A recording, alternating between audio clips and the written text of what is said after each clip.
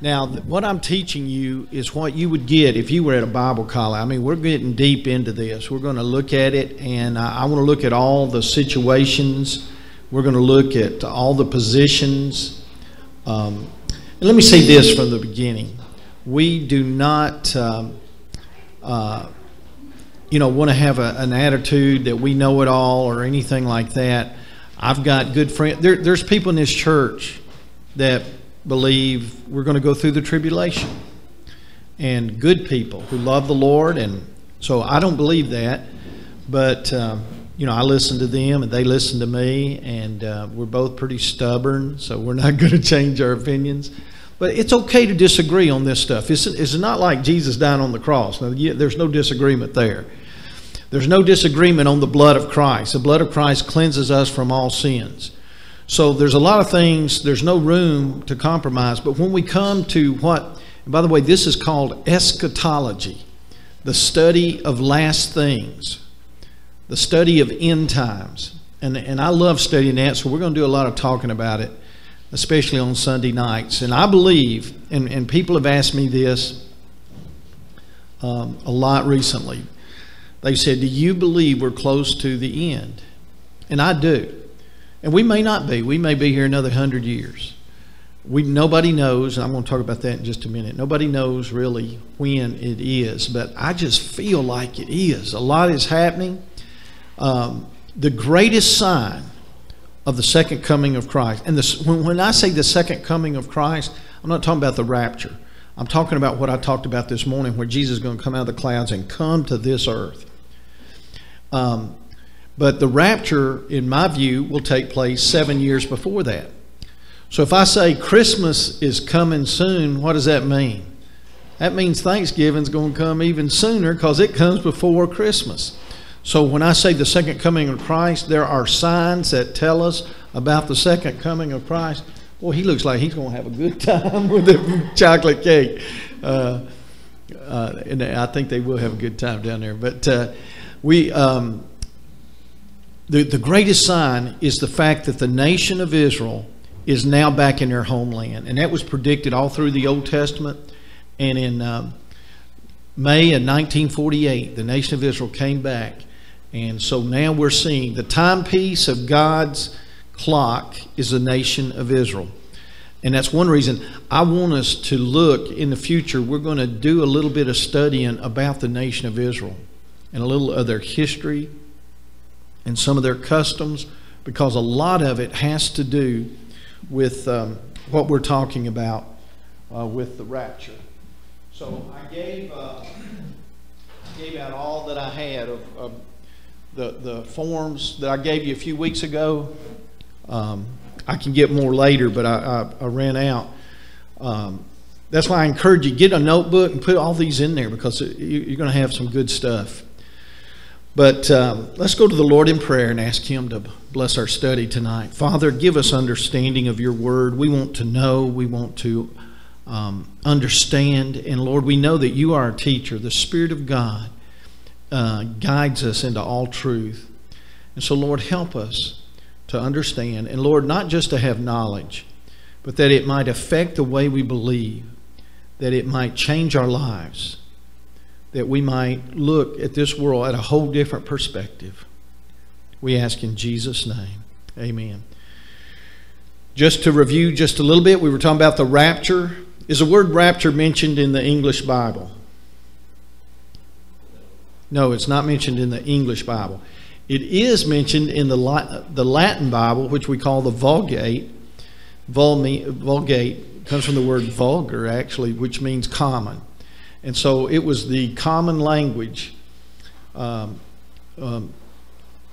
was written in the Roman Empire. But anyway, it is mentioned in that Bible because the word rapture is a Latin word for the word that we use to be caught up. Even though the word is not mentioned in the Bible, the principle is taught there. And so we see in the Bible where we'll be caught up or gathered together in the moment, in the twinkling of an eye. It's really a weird thing. We're going to be lifted up so quick people won't see us. We'll be there and all of a sudden we'll be gone. in the twinkling of an eye, not the blinking of an eye. A twinkling is quicker than a blinking. Okay, just take my word on it. But it's going to happen quickly. And we said that Jesus promised that in John before he was about to go to the cross. He said, "Don't let not your hearts be troubled. I'm going to go and prepare a place for you." Now, where was he going? Going to the Father's house. Where's that at? Heaven. He said, "Where I'm going, you can't go. You can't go right now." But he said, "I'm going to come and get you and gather you unto myself, that where I am," where is he going to be? Heaven. "There you may be also." So that teaching gives us a promise that he's going to come and get us and take us to heaven. Now, if we believe, and that's one of the points, if you believe that we're going to go through the tribulation and we're going to be raptured at the end of the tribulation, then when are we going to go to the Father's house? So we'll look at different problems with different views. I'm even going to share with you some problems with my view, because a lot of people say there's some difficulties, and we'll look at those, but not tonight. But we did say that there's a promise of going to the Father's house, and that also there is the teaching of a Jewish wedding, where the custom was that you made a covenant with the bride and actually her father and her family. Really, you didn't just marry the girl, you married the family. And that they would sit down and they would get engaged, and sometimes they would drink a glass of wine to seal the deal, kind of. And then the groom would leave and go to his father's house, and usually they would prepare an addition to the father's house, add on a room where they would live until one day they'd have their own house. And if someone said, "When's the wedding?" If they asked the bride, "When's your wedding?" what would she say? "Don't know." If you asked the groom, "When's your wedding?" he'd say, "Don't know." Why? He had to wait till the father told him he was ready. He'd go back and start working and getting a place ready. And when the father said, "Okay, it's ready, go get your bride."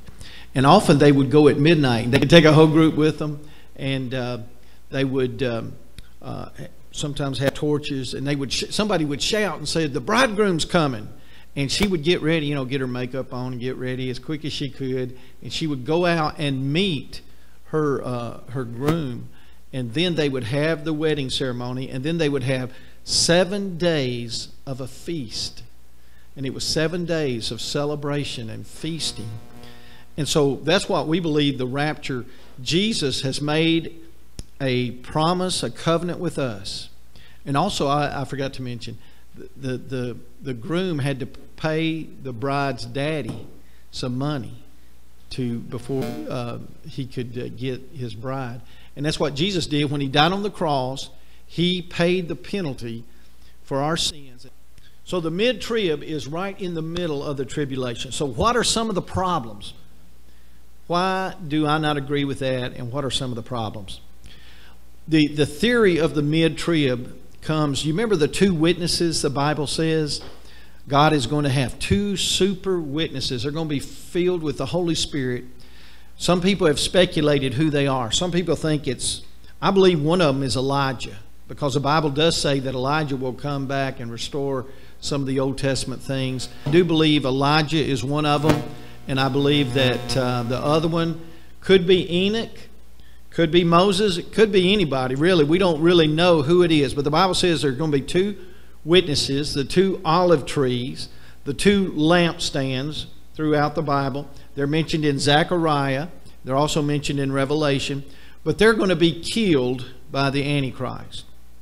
And the Bible says about midway through the tribulation, they're going to leave their bodies out in the open to decay for about 3 days. And then what's going to happen? They're going to be raptured. As a matter of fact, Rock, you said, I said there were 7 raptures. There are actually 8, because I forgot about them. But they will be raptured. So the mid-tribbers believe that's when the rapture will take place, and everybody will be raptured when those guys are raptured. I don't believe that.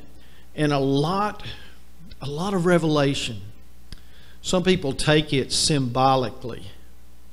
As a matter of fact, there's some people that believe in the book of Revelation it was written about 90 or 95 AD. In other words, the first century of the church was almost at the end of the century.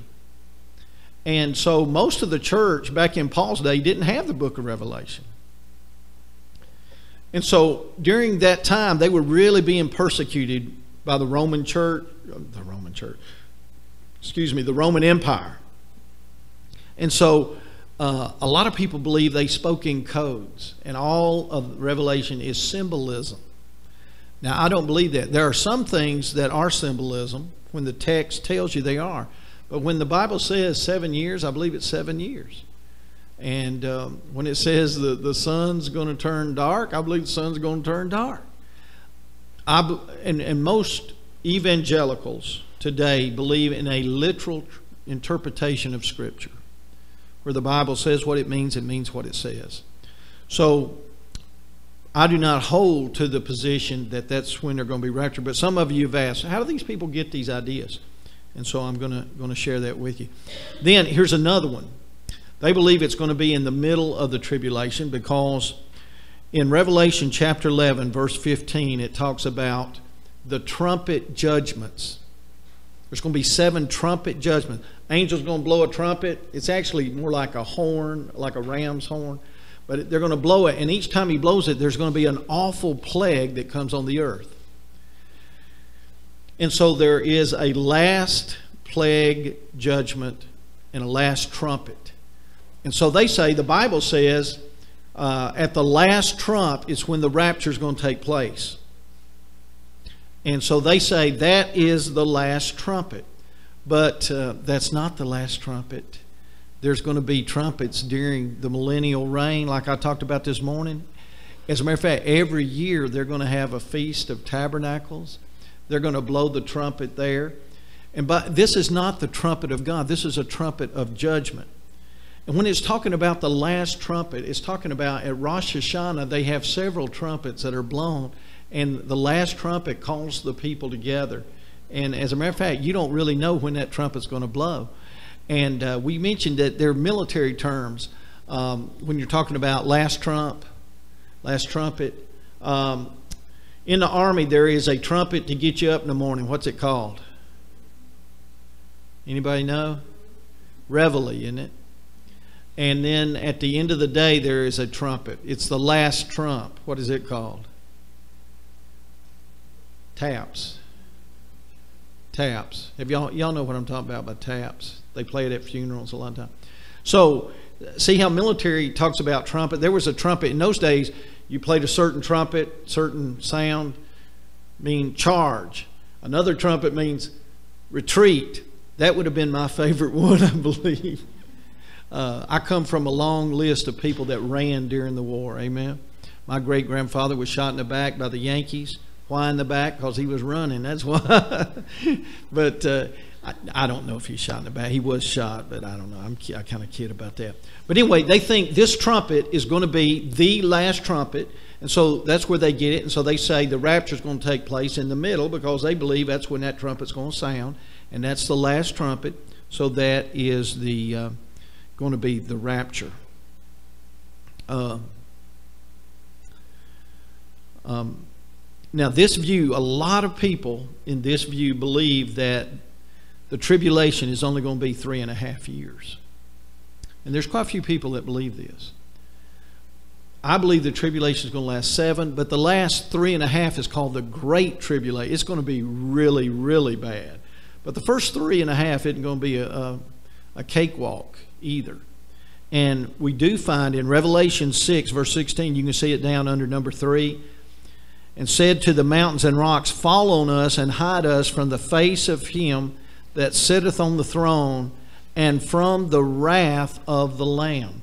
Now this is talking in Revelation chapter 6 at the very first, before all these trumpets. And so, and it clearly says this is the wrath of the Lamb. So this is God's wrath. Now, Christians go through troubled times. We go through tribulation. There's a lot of, see, some of my friends, they're like, Carl, you're a sissy. You don't want to go through the tribulation.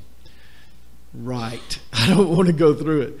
But they're like, you know, real men, they can handle the tribulation and all. And you're just a sissy. And I'm like, Lord, I don't want to be a sissy. But I don't want to go through the tribulation either. But, you know, it has nothing to do with that. I believe the Bible teaches this. You know, I'm not trying to get at, y'all just don't want persecution. Y'all just aren't strong enough and man enough to handle tribulation. Listen, there will be tribulation on all of us. But the tribulation comes from the world, not from Jesus. We are the bride of Christ. He is not going to abuse his bride. Wrath will not come from God on us. Now, the devil hates us, and the world hates us, and the world will never like us. I go to some church growth conference. You say, oh, you want your church to grow? Listen, man, I want us to grow. We're going to try. That's why we're learning about evangelism. And by the way, I heard Tim say the devil will fight us. He will. When we get serious about sharing our faith, the devil will fight us. So you might as well get ready for him. We're going to run up against him. But greater is he that is in us than he that is in the world.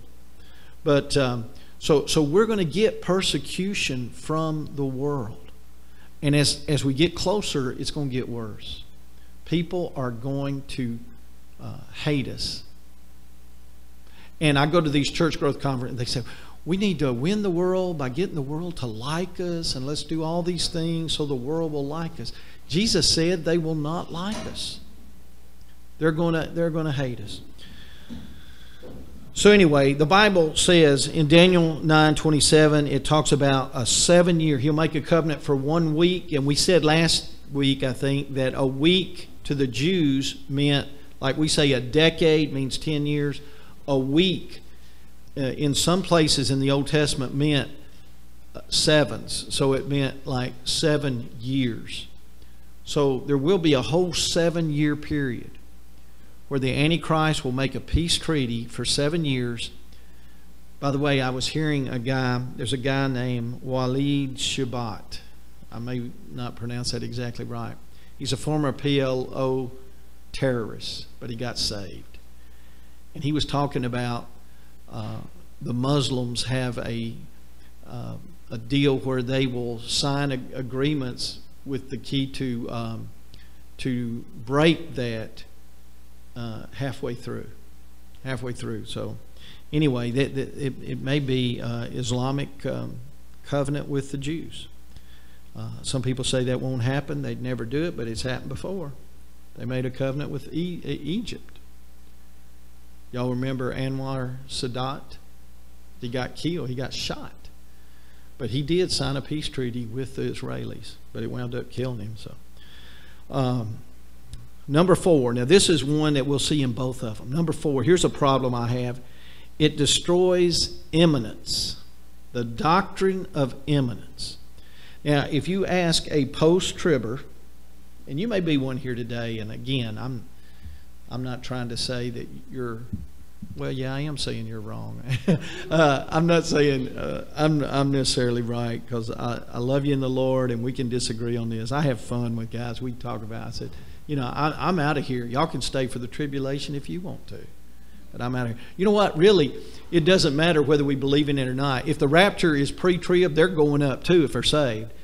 And if I'm wrong and they're right, guess what? I'm going through the tribulation regardless of my view. So anyway, it destroys the doctrine of imminence. Now, what is the doctrine of imminence? And they would say there is no such thing. There is no doctrine of imminence. There are no two comings of Christ. There is no, we believe in a coming in the air where we meet Christ in the air and we go to the Father's house for 7 years. They believe that Jesus is just coming. The post-tribbers believe he's just coming one time. But the doctrine of imminence is this. It means that Jesus could come at any moment.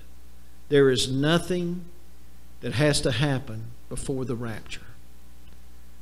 I wrote an article right before our revival, and I said, what if Jesus came back the day after our revival? Just a hypothetical question to think about. How would you live? Like, if you knew Jesus was coming back on Friday, how would that change your life? Would you live this week a little different? I guarantee you we all would, wouldn't we?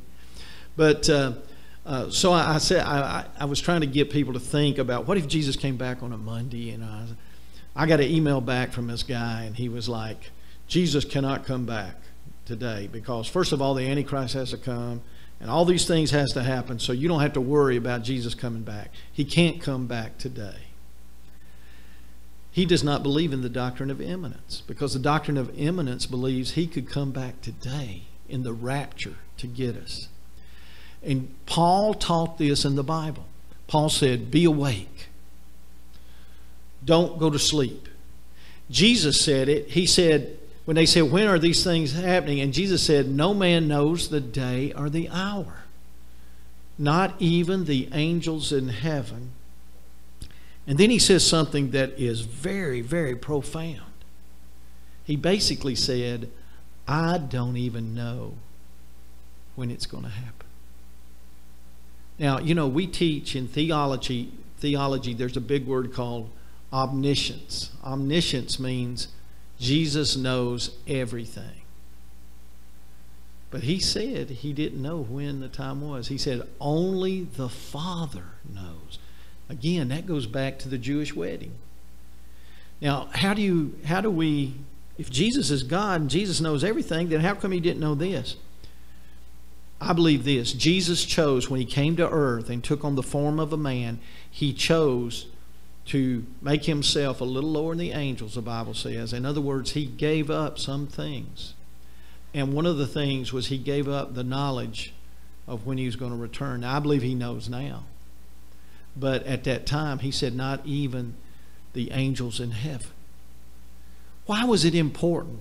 And he said, it's not for us to know. Everybody's trying to figure out, when is it? When's the date? You know? I was looking through some old books last week.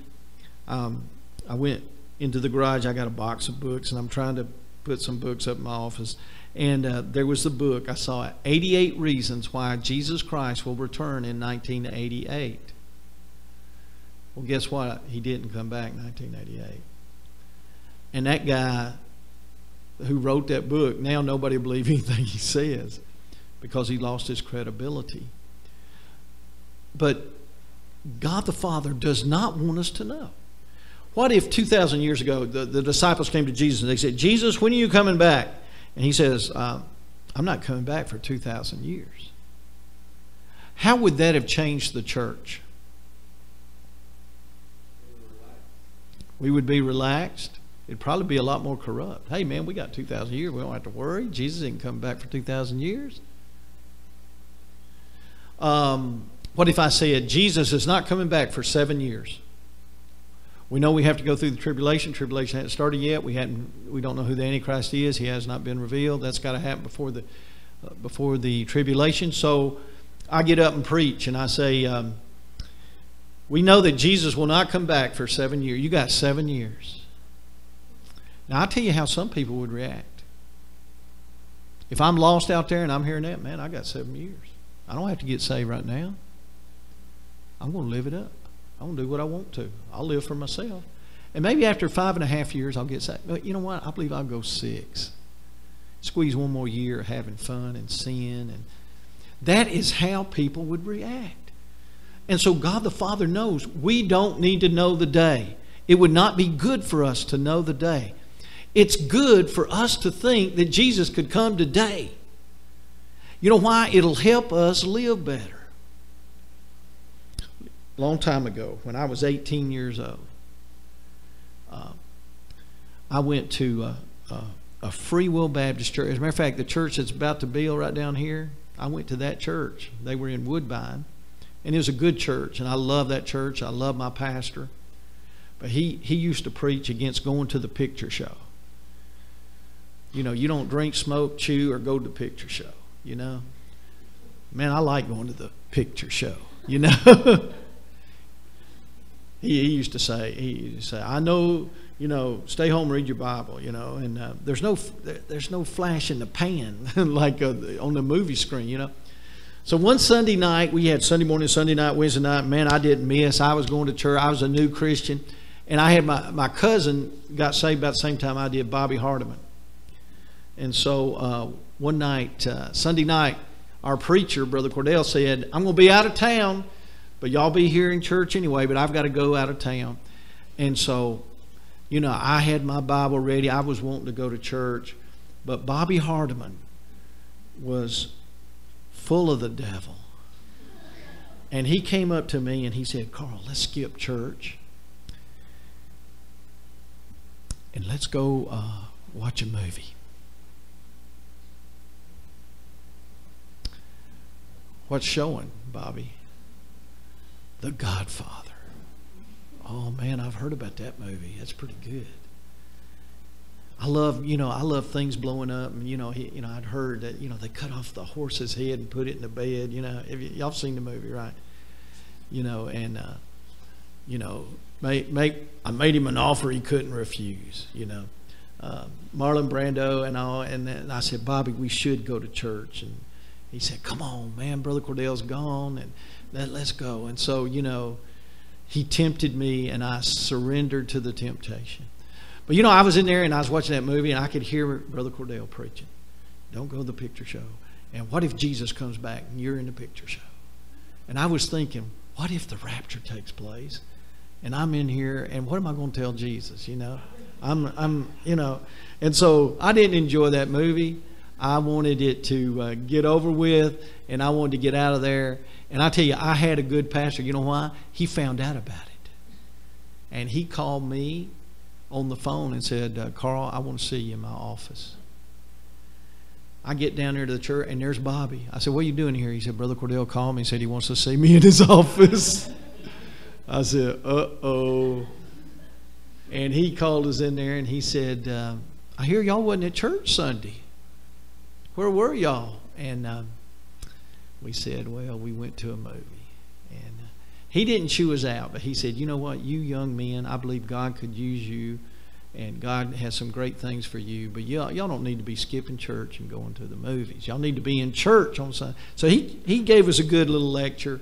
And but the point I'm making is the fact that that Jesus may come at any moment, it'll help you live right. It'll give you a sense of purity. And so Jesus wants us to have the idea of the imminent return of Jesus, that Jesus could come at any time. And that's one of the problems I have with the post-trib especially, because they believe, no, Jesus couldn't come back today. No, we got to go through tribulation. So if I'm preaching to people, you need to get saved, you need to trust Christ. Why? You're not guaranteed another day. Jesus could come back at any moment. Well, no, he can't. You got 7 years. You see how it's better for us not to know? Now, I tell you, I love studying and learning, and I think we're getting close, but Jesus does not want us to know the day. It would not be good for the church to know the day. Now, if we believe in a post-trib, I can tell you the exact day. Because the Bible says it'll be exactly it'll be 3.5 years from the time the Antichrist comes into the temple at the abomination desolation, and it'll be 360-day years, the Jewish year. You can just add it up. I don't know how many days it is, but you could figure up the exact days, and you could say, I know exactly when Jesus is coming. But for the rapture, we don't know. So that's the doctrine of imminence, and that is one of the cornerstones of pre-tribulation. We believe Jesus could come at any time, and there's some that don't. Before we go on, any questions? This all clear? Okay, so that's the mid-trib. Okay? Let's hit these last two. It can lead to date setting. Like I said, you'd know the exact day. And number 6, you can't find the church in Revelation chapter 6 and verse 11. As a matter of fact, at the beginning of Revelation, it talks about the 24 elders. Who are those 24 elders? Well, we know they're the redeemed. They're robed in white righteousness. They've been redeemed. They've been washed in the blood of the Lamb. Let me tell you something. That's the church. It's the church. And you see them there, but you don't hear anything about the church from those verses, those chapters up until from chapter 6 to 11. There's no mention of the church. Now, why is there a tribulation? There's several reasons. One is God's pouring out His wrath on man. But another reason is to restore the Jewish people. In Romans it says their eyes have been blinded. Most Jewish people, some get saved today, but very few. But during this tribulation period, there's going to be multitudes of Jewish people saved. The Jews were rejected, but God said, I will restore you back. And you will look on whom you pierced, and you will weep. They will weep because they will see the error of their way, and they will return to Jesus Christ. And there'll be great revival. I'm trying to think. What is the name of Jesus in the Hebrew? Yeshua. They're going to turn to the Messiah. And there'll be great revival. And so part of it, the tribulation, is to bring the Jewish people back to God. But there'll be people saved of all languages and all tribes and all people during the tribulation. Any questions before we move on? Yes. What'll happen? Well, let me tell you what'll happen. Many of the people that get saved during the tribulation will be killed because they refuse to take the mark of the beast. And the Bible says that the beast will behead many people who refuse to take the mark of the beast. If you take the mark of the beast, you're doomed. But there are going to be people that will die for their faith. They'll believe in Jesus. So what happens? The Bible says their spirit will go into heaven, and their body will be buried, or whatever, cremated or buried. And the Bible in Revelation actually says that these saints cry out to God, and they said, how long before you avenge our death? And Jesus said, just a little bit longer. But the Bible teaches that when Jesus comes back to reign on earth, after He gets back here, there will be a resurrection, another resurrection. If you study the Bible, there's several resurrections. And that's one of the things that the post-trib guys believe. It says, I think it's in Revelation, where it says, after Jesus comes back, there'll be a resurrection. And it said, blessed are they that are in the first resurrection. And they were saying, see, this is the first resurrection. And it's after Jesus comes back. So you people that believe in the rapture and the resurrection before the tribulation, the Bible clearly says this is the first resurrection. There's only one problem with that. It's not the first resurrection. It is the first resurrection after Jesus becomes king on this earth. What happened in Matthew chapter 27, it says, after the resurrection of Jesus, what happened? Anybody know? The Old Testament saints were raised from the dead. It says, so they're already raised. They've already got their bodies. The Old Testament saints. So that was a resurrection that was before. So if you're saying this was the first resurrection, it wasn't, because there's one in Matthew chapter 27. And so it's the first resurrection after. And it's really comparing it to the end of the 1,000 years. There's going to be another resurrection, and that's of those who did not believe, and they're going to be judged at the great white throne judgment after the 1,000 years. Is this getting confusing to you? I know there's a lot to remember. So Jesus is going to reign for 1,000 years, and then the old devil's going to be let loose and have one more war against the devil, against Christ. Christ will win, and then all the dead sinners will be raised from the dead, and their soul will meet their body. And their soul is in hell, but their body will join their soul, and they'll be judged at the great white throne judgment. And then they're not going to go to hell. They're going to go to a place called the lake of fire, which is separate from hell. And the lake of fire is where they'll be forever and ever.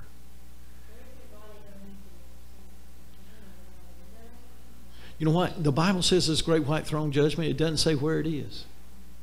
It didn't say. Some people think it's going to be in outer space somewhere, you know. I don't know. It may be on some other planet. The Bible doesn't really say it. It just said they will stand before a great white throne. But they will then be, and they'll be judged based on their works too. It's not going to be the same for everybody in hell. Some people will suffer more because of their wickedness. Everybody will suffer. It's going to be a horrible place, but some worse than others. Any other questions? Oh, isn't that a lovely thought? See, I gave you good news this morning. I'm only balancing it out, right? It's good news for us because we're going into heaven, right? Okay. So the post-trib, some people, some of the churches, like the Roman Catholic Church, many of them believe in an amillennial view, which is very symbolic. And a lot of that is because, let me give you a little history here. Remember, Revelation was not written until about 95 AD. So the early saints didn't have much to go on. And there was a guy named Origen who was a church father. He was kind of a weird guy, okay? By weird, he actually castigated himself because he thought he'd make him a better Christian. That's pretty weird. And so, he thought that he wouldn't have any temptation or anything. But he taught in a symbolic. He taught allegorically. And then there was another guy who started reading his stuff in the 5th century, and his name was St. Augustine. St. Augustine is considered the father of theology. He was a brilliant guy, but he also taught this. And Augustine was one of the early leaders in the Roman Catholic Church. And so the Roman Catholic Church adopted this view. And so for years they taught this view. And then we had the Reformation. The Reformation is when Martin Luther and some others rebelled against the Roman Catholic Church, said what you're teaching is not true. And they rebelled, and the Roman Catholic Church tried to kill them, but they couldn't. They killed some of them, but they didn't kill all of them. And they began teaching this new religion, and they rejected the Roman Catholic Church. And they started teaching salvation by faith, which the Roman Catholic Church was teaching you're saved by doing good works. And so when they came out of the Roman Catholic religion, they adopted some good things, but one of the things they kept believing was this position on amillennial view, which means we're in the kingdom right now. That the kingdom rules in our heart, and also this post-trib. And so today you have what you call Reformed theology. It comes from the word the Reformers. And Reformed theology is basically predestination. They believe that you're either predestined to heaven or hell. And a lot of those people believe in a post-trib rapture. Not all of them, but a lot of them do believe that we'll go through the tribulation. And they get that from their history of being all the way back to the Roman Catholic Church. But here's some of the things. Luke, and I'm going to close. We've got about 6 minutes, and I'm going to be through. Luke 21:36, it says, see down there, number 1, under problems with post-trib rapture. Listen to this. Watch ye therefore, and pray always, that you may be accounted worthy to escape all these things that shall come to pass, and to stand before the Son of Man. He's talking about the tribulation. He's talking about all these things that are going to come. He's saying pray that you'll be counted worthy not to have to go through the tribulation. Now, there's one of the things that I want you to see is he is saying you can escape the tribulation. Now, there are some people that believe this. I'll throw this in here. They believe that some Christians, not many people believe this, but some people do. Some Christians, if you're a good Christian, you love the Lord, you're serving God, you're faithful, you'll get to go in the rapture. But if you're a backslidden Christian, you got to stay here and go through it. Now, I don't hold to that view, but this is one of the verses that they say, see, you got to be worthy. The only problem that I see is you're mixing works and grace. The only way I'm worthy of anything is the blood of Christ. I'm unworthy to go to heaven. I'm unworthy to be called a Christian. It is only by the grace of God. So I believe we're worthy by grace. Look at Revelation 3:10 under that verse. Because thou hast kept the word of my patience, I also will keep you from the hour of temptation, which shall come upon all the world to try them that dwell upon the earth. It clearly says there that He's going to keep us from the hour of temptation. The Bible also says, and I didn't put all these verses down, that God's children are not appointed unto wrath. And so we believe we're to comfort one another with the hope of the rapture, that we can rejoice and we can, if I said comfort one another in the fact that we're going through the tribulation, how much comfort is that? See, that the Bible talks about the blessed hope. We've got a hope. We're looking for Jesus to come, and He's going to rescue us from the wrath. Here's another problem with post-trib. There's no place for the judgment seat or the marriage supper of the Lamb. See, they believe this. They say, I was talking to somebody, and this young guy said, well, why don't you believe in the rapture? Oh, he said, I believe in the rapture. I just believe it'll be at the end. When Jesus is coming back on a white horse to rule and reign on the earth, they believe we're going to be zipped up, and then we're going to zip down. What's the purpose of it? We're going to be zipped up, and then zoom. And where's the marriage supper of the Lamb? See, I believe we're going to have 7 years of a celebration, marriage supper of the Lamb. And I also believe that may be where we also divide up what we're going to rule, where Jesus looks at our life and He says, was your life wood, hay, or stubble? And He said, I'm going to put you as a ruler over many cities, or I'm going to put you over a little neighborhood, or you might have 3 houses over the, we're all going to rule differently based on our works. And so the judgment seat of Christ is where He rewards us for our works. We get crowns. What are those crowns? That means we're going to reign as a king. Well, we're going to lay them at the feet of Jesus, and that may be true, but still we're going to have the authority of those crowns that God gives us. So we're living on earth. We're just earning crowns. There is a crown, the Bible teaches, for pastors. There's a special crown for pastors. That's the one I want. There is a special crown for martyrs. I don't care as much for that one. But people that die for Jesus will get a special crown.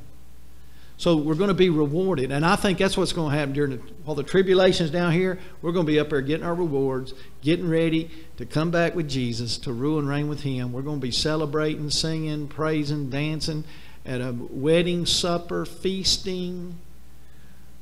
Praise God. There's going to be eating in heaven. Amen. Some good food. What's that? So, if you believe in the post-trib, there's no time for that, because we just go right up and then we come right back down. I don't know how that works. If you believe in the post-trib, that means the Jews and the church are going to be together going through the tribulation, and I believe they're going to be separate. Where's the promise to take us to the Father's house? Jesus said, I'm going to take you to the Father's house. When the post-trib, we zip up, zip down, we never go to the Father's house. I want to go to the Father's house. He said He's going to take us. Jesus is going to keep His promise and take us to the Father's house.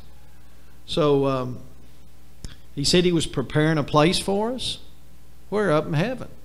I want to go up there, even if it's just 7 years. I want to go up there and see the Father's house and be a part of that. Again, what is the purpose of a rapture if you're just going to go up and come back down? In Revelation it says He saw the Lord coming out of heaven and His army with Him. Where they're coming from? Heaven. I believe we're going to go to heaven and come from heaven down to the earth. Again, there's no church mentioned in Revelation 6 through 18. We talked about that. The post-trib turns the blessed hope into the blasted hope. In other words, we're going to get blasted by God. We're going to go through the wrath of God. It again denies the doctrine of imminence. Oh, here's a good one. Who's going to populate the earth during the 1,000-year reign of Christ? If the rapture takes place, and we know this, because Paul taught, when the rapture takes place, the dead in Christ shall be raised first, and their bodies are going to be changed into an incorruptible body. And I talked about that the first night. I talked about this great body, awesome body we're going to have. It's going to be incorruptible. It's going to be supernatural. It can go into outer space. It can handle, it's like a space suit. It's going to be an awesome body. But those bodies are unable to reproduce. You remember Jesus said up in heaven, there is no marriage or giving in marriage. So if the rapture takes place at the post-trib, then everybody who comes into the kingdom is going to have a new glorified body.